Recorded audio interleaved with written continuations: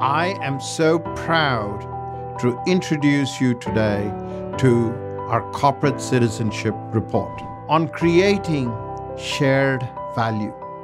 Thanks to the efforts of all the employees of Newell, we are rejuvenating our beloved brands to be more planet-friendly.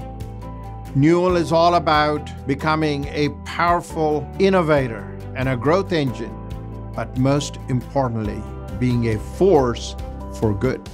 Being a good corporate citizen for Newell means that it has strong corporate governance, listens and is responsive to its employees, customers, shareholders, and stakeholders, and overall has a good impact.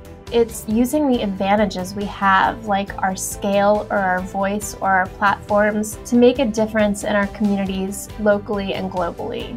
It shows that the company really cares about people, and it cares about people not just within the organisation, but external to the organisation as well. It's just the right thing to follow the laws and regulations, to source responsibly, to be kind to the planet. All of these things are fundamental to being a good corporate citizen and also to acting ethically. I believe it's also about bringing our values into action. Really showing that how we do our work is just as important as what we do. It's about assuring that our actions and our brands help serve that higher purpose. More and more, we're expected to be really truthful and transparent about the impacts that we have as a corporation. And I think a lot of that comes down to trust. We want to make sure that we're holding ourselves accountable, and we allow our key stakeholders to hold us accountable as well. And so to do that, we're very transparent about our progress and our areas of opportunity.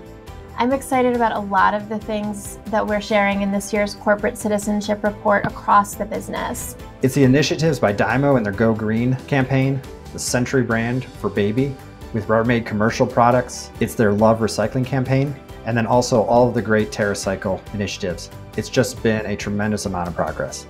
We're announcing our carbon neutrality target, and that's a really exciting thing. It's something I'm really proud of and interested to see what type of response we get both from our customers, our stakeholders, and investors. I am really excited about more people becoming more engaged in various ways, through employee resource groups, through leadership, training, and all of the other offerings that we're going to have in 2022 and beyond, because that really brings more people into the fold.